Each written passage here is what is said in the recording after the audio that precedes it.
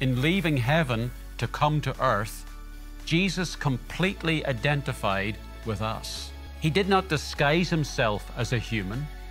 He became truly human. And because Jesus has identified with us, he is able to serve as our great high priest in heaven. There are many parallels between the Old and New covenants in the Bible.